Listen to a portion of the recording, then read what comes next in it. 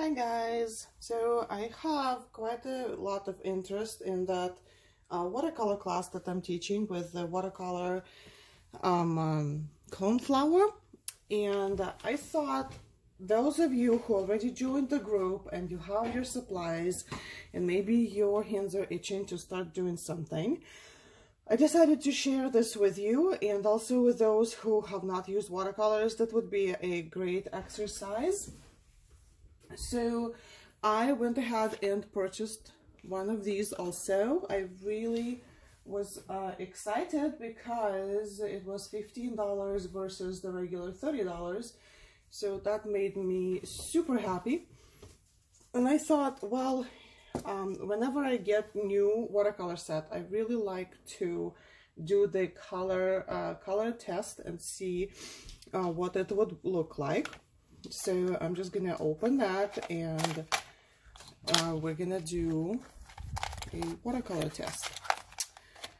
So this set has lemon yellow, cadmium yellow, so that's your warm yellow, cold yellow or cool yellow, and warm yellow, cadmium red, and alizarin crimson hue, ultramarine, cerulean blue, viridian hue, sap green, yellow ochre, burnt sienna, burnt umber, and Chinese white.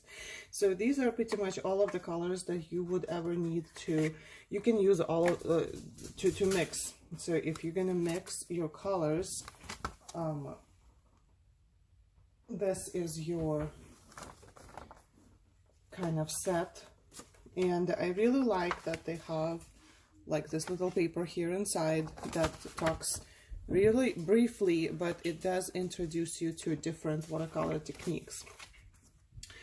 I did open this set earlier, and so what I did, hold on, so these all were wrapped in plastic and stickers, and not stickers, like a wrapping paper, and so I pulled all of that out and I created a little guide for myself. I just cut the little piece with the name of the paint, and I glued it on a piece of cardstock, and then I used regular packing tape to kind of laminate it so it doesn't get wet. This way, when I'm teaching, right, I know what I'm using. But also, if you ever run out of the color, oh, it's hard to, okay, so since I haven't used them, they're still dry. On the side, it will have a name for it. So if you ever run out of one color, you can just go ahead and buy just one color. You don't have to reorder the whole set. I also like that. I was really impressed with this little addition here. That is very cool. Seems like a decent quality brush. So if you're on the go and you want to paint, that may come handy. But I would suggest to have a medium, that's a number 5, a medium round brush for our for the coneflower. Okay, yes, so what I was gonna do, I'm going to create a little what's it called, like a table kind of thing. So I'm gonna use my ruler. I have, how many colors do I have? I have 12 colors here. So, and I have 6 inches on that, so that's perfect. So I'm just gonna mark every ½ inch, and this is what I'm gonna do. I'm gonna test every color, and then I'm gonna try and mix them also. So maybe I should test them first. No, well, let's do that. I'm already starting on making a grid, so I'm gonna make the grid. I'm marking where I started so that I can do the straight lines, because they will bother me if they're not straight. I apologize for sniffles. So what I'm doing here is I'm making a grid for color mixing.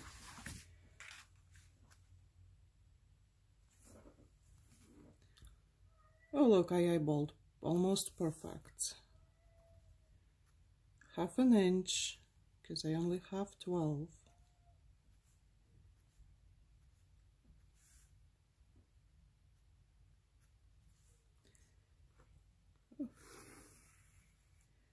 And you can use your pencil or, oh, sorry, or you could use your waterproof pens if you have any. Microns are good. I was gonna use micron, but then I decided to go with the pencil because I think not everybody has microns. They're pretty specific to people who do art a lot, I think. Maybe I'm wrong. I don't know. Does not have to be perfect, but it's a grid.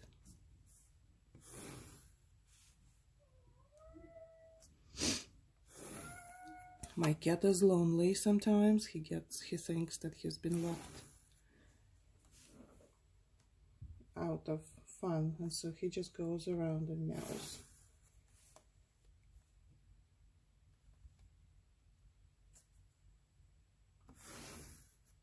Okay, and then I'm adding half an inch marks on the other side.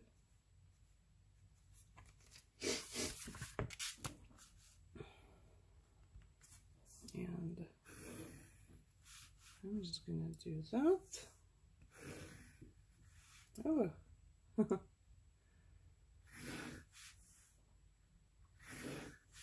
Again, as I said, this does not have to be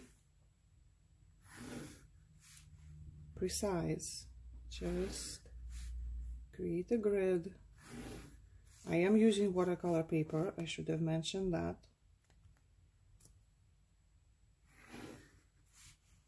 And then this will become my color mixing guide for this set. Okay. All right. Okay, so let's see. I just dropped something. That was my pencil. All right. Oof.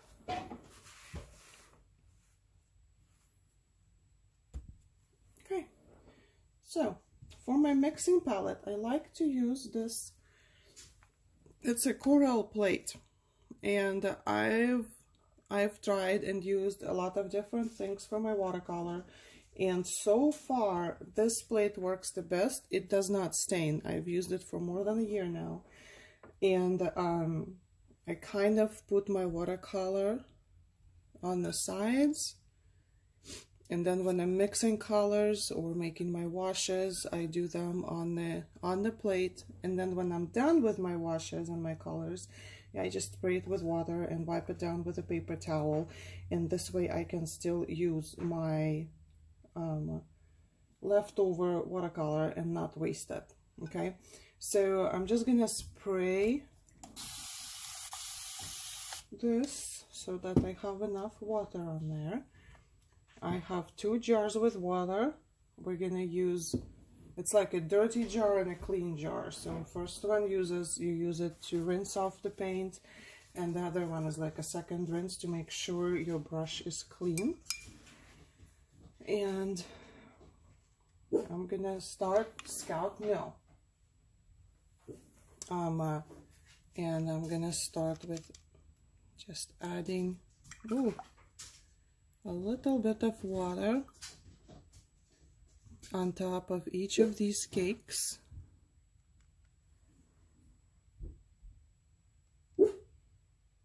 Okay.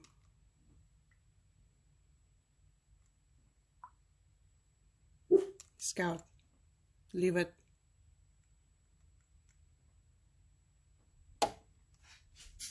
And you guys can already see the color waking up.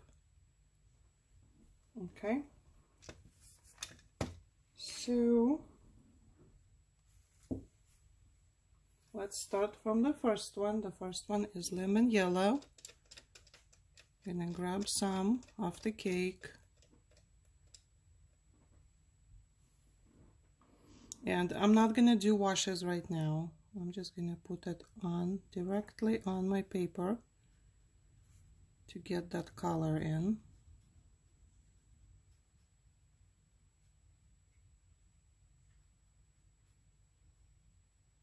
Okay. Let me see. Yeah, you should be able to see that. Okay. Wipe it off on a paper towel. Give it a good rinse. Grab your next one. So the first one was lemon yellow, and it will help me to also remember cadmium yellow. That goes here and here.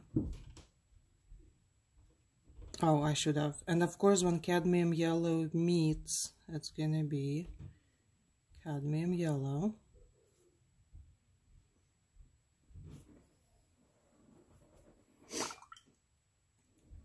I'm gonna grab a little bit more of that lemon yellow and put it in here, because when lemon yellow meets lemon yellow, it's gonna be lemon yellow.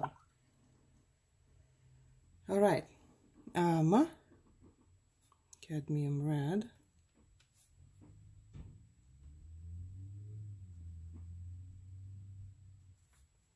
Here and here. And why I like to do this is because paint, when it's in the cake, it doesn't look exactly what it's gonna look like on paper. So it kind of helps to, oh, sorry for that, about that. Now that one is alizarin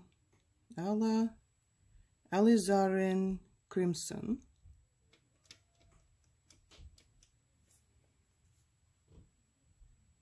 Ooh.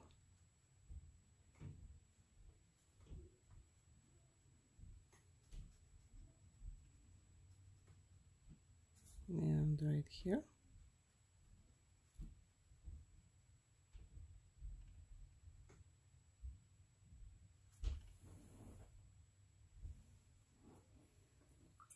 Fun stuff. Okay, ultramarine.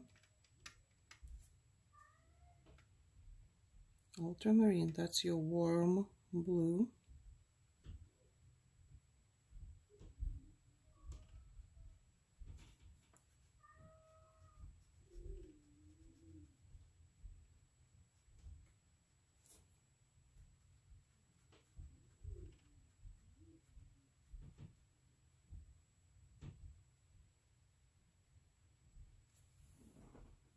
Okay.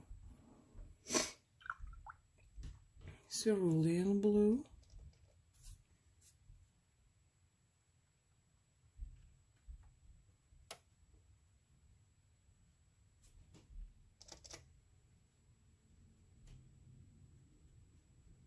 So as you see, I'm just picking up the water that has paint on it. I don't really pick up a lot of paint off of the cake itself. Don't rub on the cake. Just go tap tap on that water.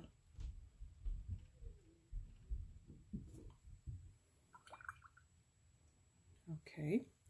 Viridian hue. That's green.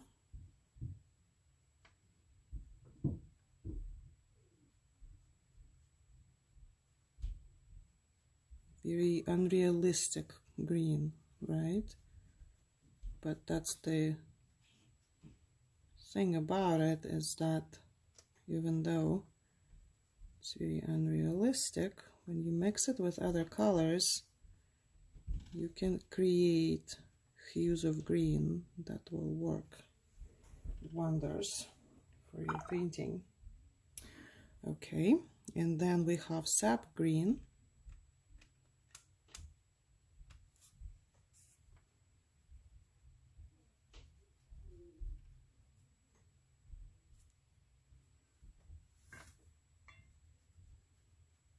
And yes, we will use the palette.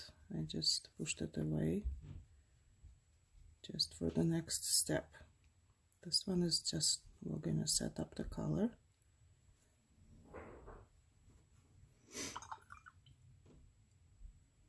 And then it's yellow ochre, which is a gorgeous color. Oh, for painting sand and like all of that. It's a good color to have in your palette. Looks almost gold, doesn't it?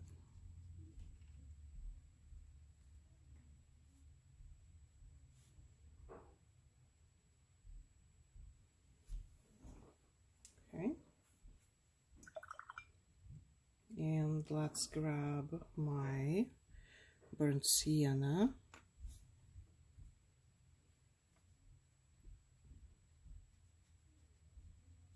You know what? I missed one row of squares. I should have done 13 because I did the row on top. Kind of didn't account for that. Oh, sorry, wrong color. Lift.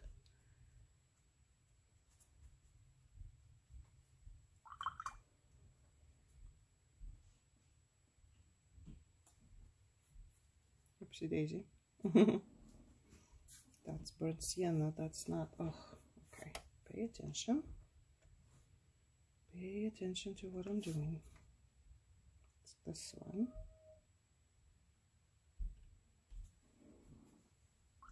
Okay, and the next one is burnt umber.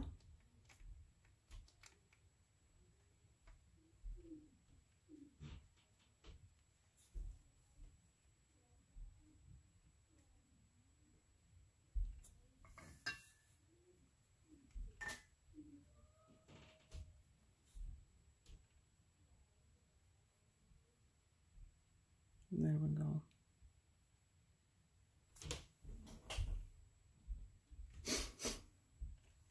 And the one color I did not make a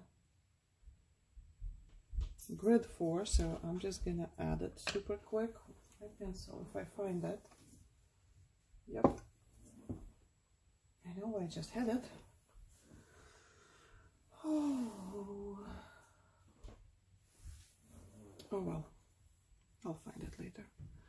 So we'll just keep it in mind that there is one more right here, and it's white. What happens when you add white?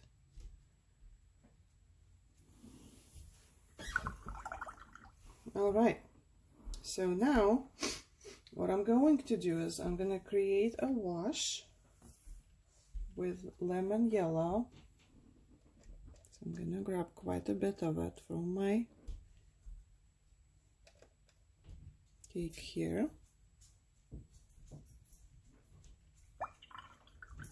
Okay, and then I'm gonna start grabbing, I'm gonna make little puddles for each of the colors that I have here. And I put it in the wrong one.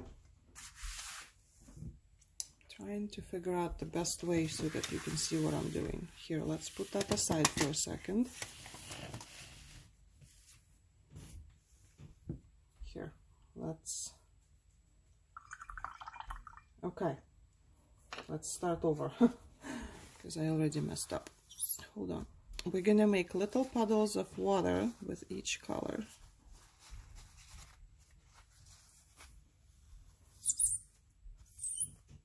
Just clean this up. Okay.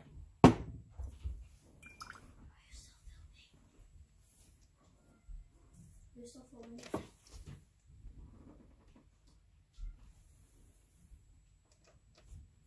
Okay, so here's lemon yellow.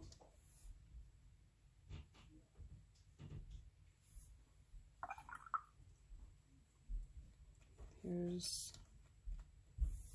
cadmium yellow.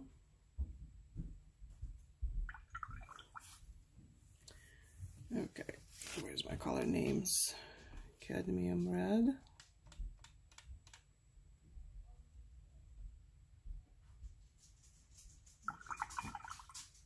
Alizarin crimson. It's Scout, leave it. Ultramarine. Cerulean blue.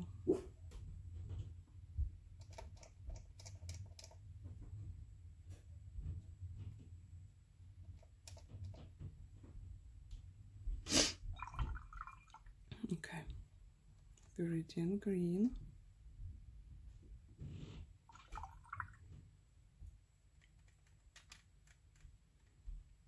And sap green, yellow ochre,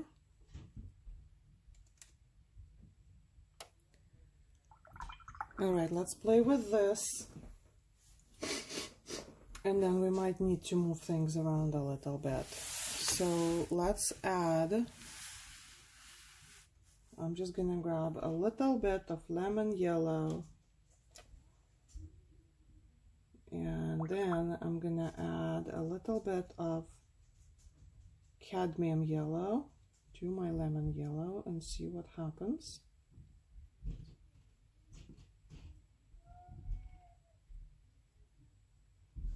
Okay, and so lemon yellow plus cadmium yellow goes here.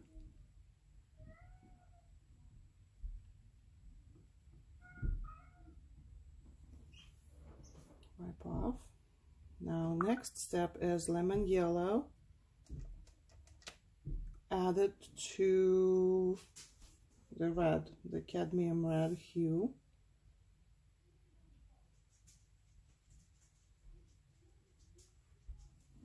And paint it right here.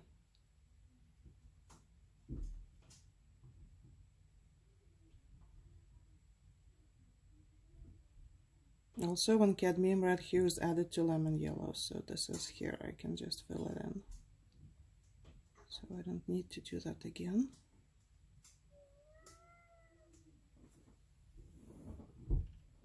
Okay. Okay, now next lemon yellow, add to this alizarin.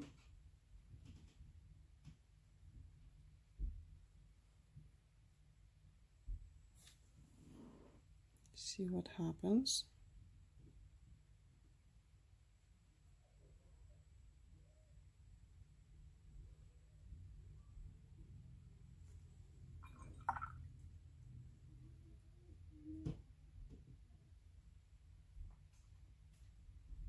Okay, again lemon yellow.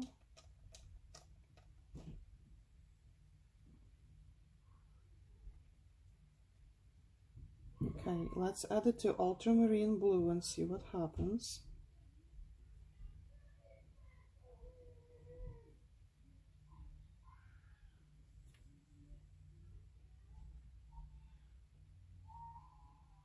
See, that happened. Yeah, I should have done it here too.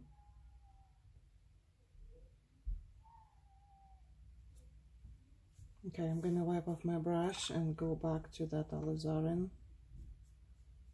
Pick that up and fill this in.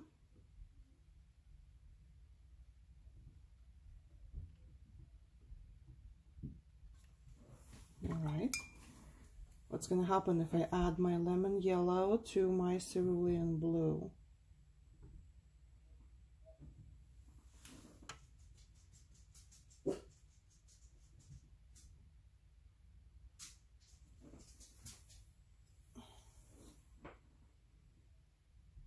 There. And so this is what you do. You kind of go down your colors and mix and see what happens. So what happens if I add my lemon yellow to viridian green? This is a great exercise in color mixing, but this is also a great exercise for brush control.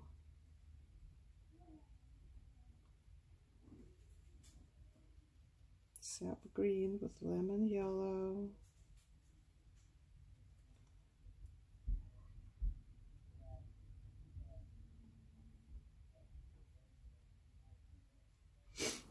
and so on.